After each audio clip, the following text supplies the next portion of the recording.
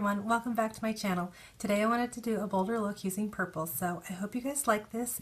Give me a thumbs up if you do. Don't forget to subscribe to my channel, and thank you so much for watching. Bye!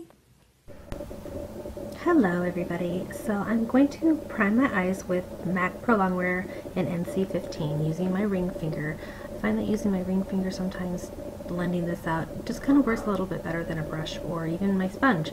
So just using that ring finger and tapping that out. Next I'm going to set that with the RCMA No Color Translucent Powder using my Morphe Taper M438 brush. And I'm just setting that concealer so that it's no longer tacky or sticky, getting ready for eyeshadows. I am going to use the Morphe Jaclyn Hill palette, and I'm starting off with the shade Silk Cream. This is such a beautiful shade. It's a very neutral shade, as you can see as I'm putting it on. You can barely even see it on my skin tone. It's a really nice shade to just kind of lay down so that all the other colors that we lay down will just kind of blend a little seamless and a little bit more smooth.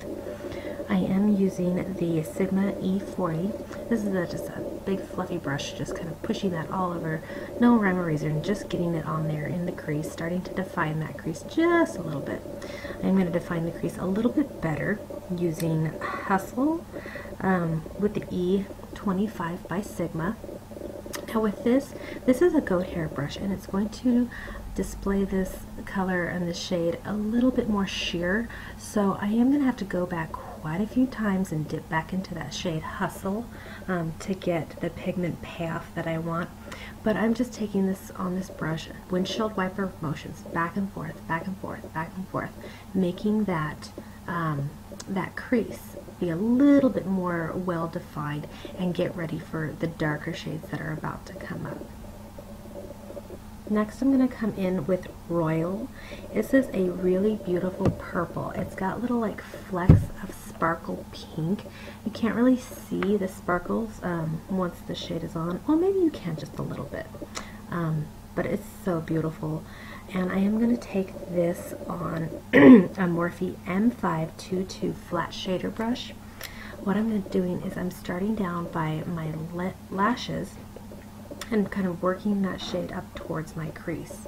You want to be careful when you put on dark colors like this, because you can go in too quickly and it can turn into a really big mess if it goes up past your crease. You can start looking like you got punched, especially with a purple. So you got to be careful when you're applying dark colors like this. So initially I go in and I tap it on there, and then I'll do my swiping motions. I feel like tapping the dark color on will kind of build up the color and be a little bit more opaque and bold. So that's why I do a tapping motion first, and then I swipe it across, just kind of blending it out. So to get rid of the harsh lines between the crease and the upper lid versus the shade on the lower lid, I'm going to take that E25 with just a little bit more hustle on it, just to kind of blend out the crease so that we have no harsh lines in those windshield wiper motions. Now I did feel like doing this did take away some of the pigment of the purple, so I am going to come back and just tap that purple kind of on the ball of my eye, just not really all over the lower lid, staying below that crease, not taking it above. Next I am going to take on a Sigma E55 the color Beam. I'm putting this right over top on the inner corner of Royal, and what this is doing is it is going to make that royal purple a little bit more silvery light purple. I like to keep the lighter colors on my inner corner and kind of ombre effect out towards my outer corner of my eye. I feel like doing that kind of helps open your eye a little bit more, and kind of just brightens up the inner corner of the eye to kind of bring a little bit more attention. So I'm going to go ahead and just do that both eyes here. You can see already that that is just kind of making a brighter purple. So then I'm going to put a little bit more of that Royal right on the outer corner here, just darkening that up to to blend the two so I don't have that harsh line like you see there with no additional product, I'm just taking that E55 and just kind of tapping it right between the two colors to kind of blend them. Next, on the Morphe M433 brush, this is a little bit more dense, a little bit more precise than the Sigma E25. I'm taking the color Soda Pop. This is a really dark, kind of plummy wine purple, and I'm putting that on the outer corner. So like I said, keep the lighter colors on the inner corner, and I'm bringing that drama on the outer corner with the Soda Pop. And then I just felt like I was having a hard time blending Soda Pop and Royalty together, and so I grabbed Twerk with the M433, that same brush, and I just kind of put that right there, just on that outer corner in the crease, again to bring a little bit more depth and dimension so that those colors would just blend a little bit. I don't really see that Twerk color as I put it on there, but I did feel like it helped blend those colors together. And then with a completely empty brush, I think that's another E25, I'm just kind of dusting that along the upper lid to kind of blend those colors. And then I'm highlighting with Beam again on that E55 brush, just on the brow bone.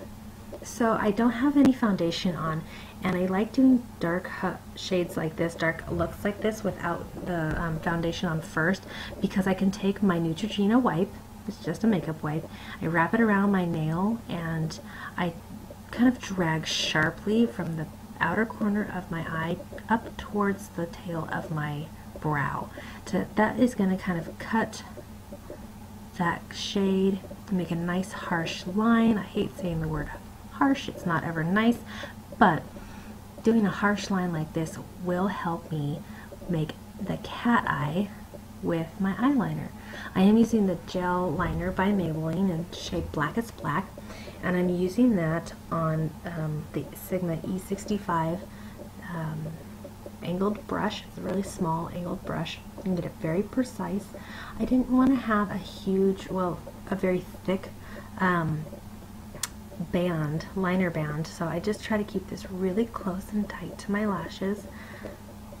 Coming into the inner corner, I'm so terrible about my liner, and I always pull my outer corner like I am, causing premature wrinkles. It's terrible. Don't do that, ladies. Try as hard as you can to do liner without pulling the skin of your eye, because that's just going to give me more wrinkles. I gotta get a better night cream, see if I can battle some of that.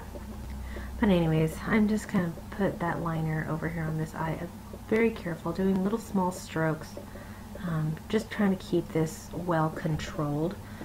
It's very easy to let your liner get away from you, so just try to go nice and slow, take your time, come all the way to the inner corner. Now you could go all the way down into the tear duct of that inner corner and give yourself more of like a cat eye, but I decided just to keep it like that. So moving on to the face, I'm using Maybelline Master Prime in the Blur and Defend, the purple tube, and I'm just going to take a generous amount of that and put it on my face with clean hands, just kind of rub it in. It feels so good. It feels very silky. It even felt a little bit better than my e.l.f. primer that I've been using for a couple of years. And it seemed to, I think it laid my foundation on a little bit easier too. But I am going to use the Maybelline Fit Me Matte and Poreless foundation in the shade Porcelain. I sped this up a little bit. I'm buffing this in, moving it around, blending it out, all with the Morphe M439 foundation brush. This is the kabuki brush that I use on every little tutorial. Every time I put on my foundation, I've been using this brush for the last 5 years. I think 5 years I've been using this brush. This is my second brush. I have replaced it once because I went ahead and used my original one for my sunless tanner that I will put on in summer. I am going to conceal my lower, or well, my under eye area with the MAC Prolong Wear NC15 concealer, and I'm using a Bare Minerals concealer brush. It's just a flat, very dense brush. I didn't really want to use my finger for this, so I am going to just put that on a nice generous amount because holy moly, I wanted some coverage. And to even out the highlight under the eye, I put some on my forehead and down on my chin. And then I wanted to use some of the Sefora Smooth and Brightening concealer in the shade Clair / Fair. So I added a little bit of that to the forehead, down the center of the nose, and down to the chin.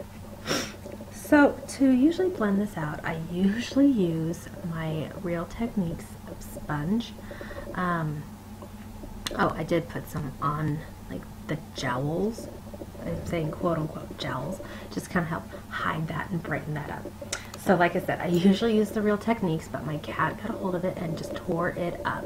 So I bought something new. It's still a Real Techniques sponge, but this is the Base and Finish Dual End Expert Sponge, and you're supposed to use it dry. Now the Real Techniques sponge, the original one, you get it under the water and squeeze, squeeze, squeeze, and it just fattens up, and it soaks up any extra that you could have put on your face, and you're just kind of blending it out a little easier. This one, you use it dry, and I was really hesitant to use it at first, but I quickly realized, even though it wasn't wet and wasn't soaking anything up, it was blending out my concealer really, really, really nice. So I really kind of liked it. So yeah, I'll be using it again. I think it was pretty good. Thumbs up. Of course, I'm going to set that with the RCMA on the Morphe tapered brush, that M438, and setting the under eye, making sure that that concealer is not going to set into any fine lines or move around on me. Next, I still, of course, wanted more coverage, so I took the Arbonne Mineral Foundation in the shade Porcelain on this e.l.f. brush. This is a flat, I think it's just a powder brush from them, but it's really nice by dispersing that powder foundation just evenly across the face. And this foundation kind of gave me more of a dewy finish, even though the foundation itself is a matte finish. By adding this, it gave me more of a dewy finish. So I'm going to contour my cheeks with the Physicians Formula Butter Bronzer using the Morphe M523 brush.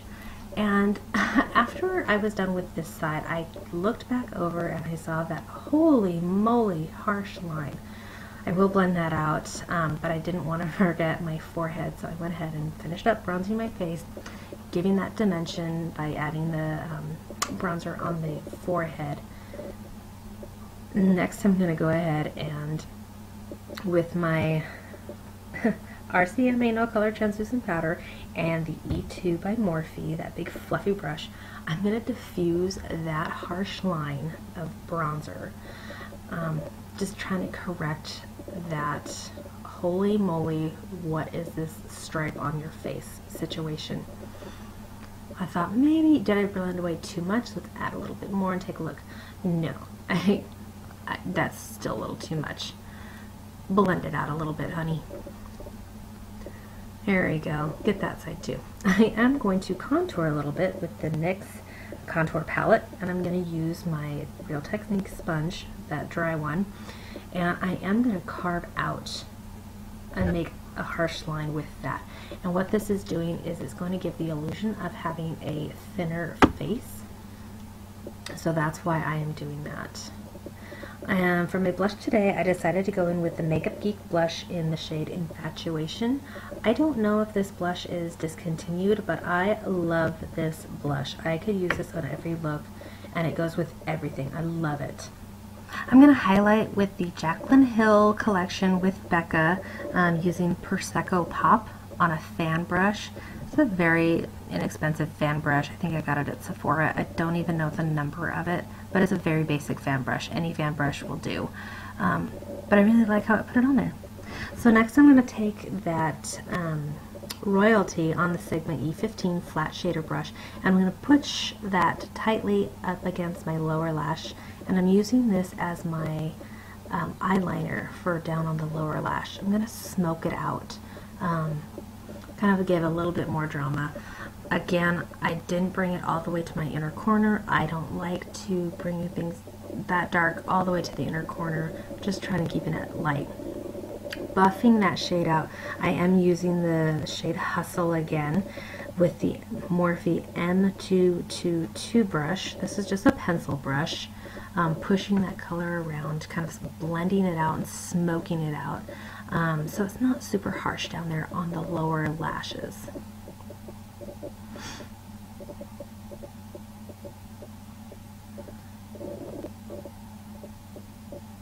Next, I'm going to take the shade Beam. I'm taking that on a Sigma E30 brush. This is a really small pencil brush with a goat hair, so it's going to put down the color a little bit more sheer. Yeah, right, that is so bright on the inner corner. Sheer my whatever.